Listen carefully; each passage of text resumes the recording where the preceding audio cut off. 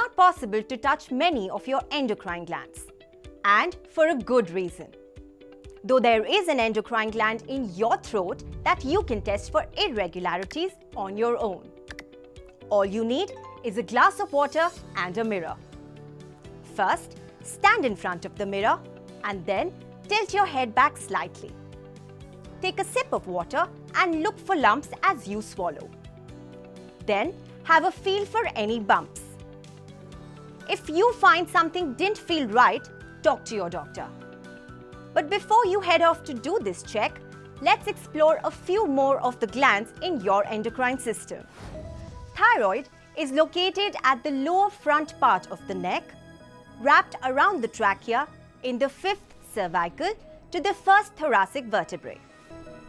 It is an endocrine gland which secretes hormones necessary for growth.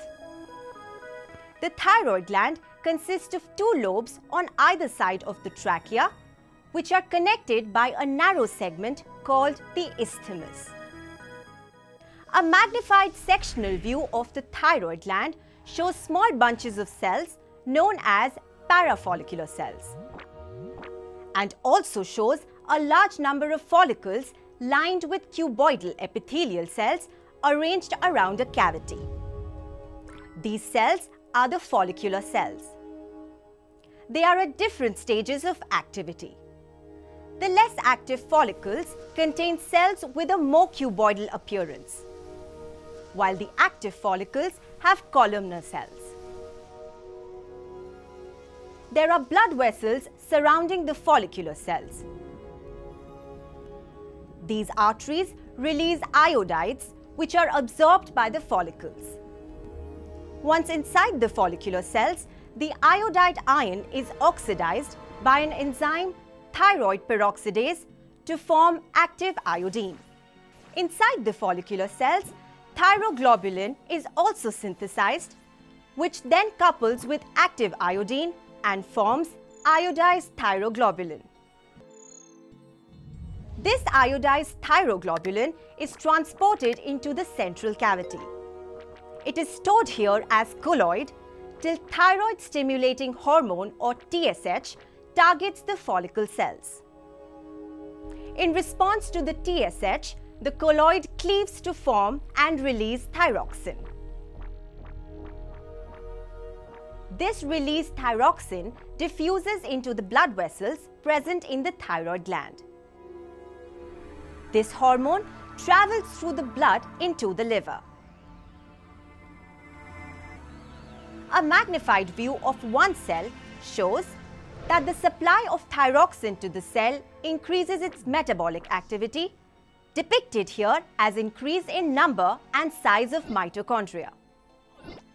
This increase in the number of mitochondria increases the activity of the cell.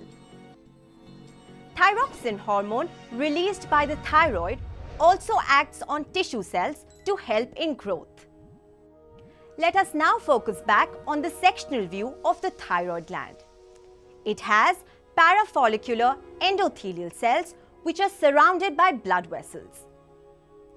Parafollicular cells produce a hormone, calcitonin. This hormone is absorbed into the bloodstream and travels to the bones to regulate calcium homeostasis. Let's summarize.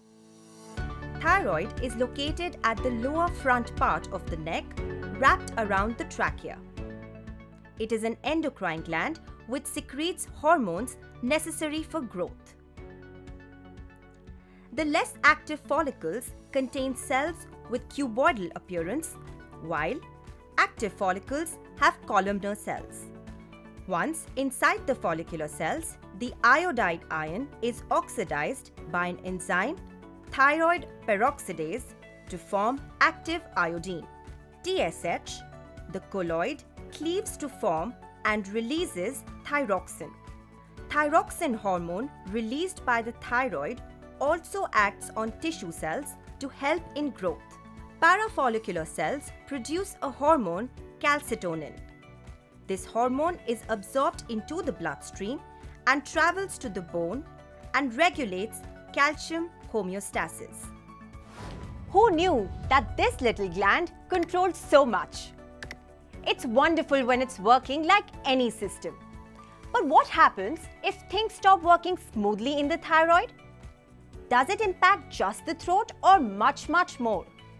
Explore more videos to find out. Keep imbibing. We believe in you.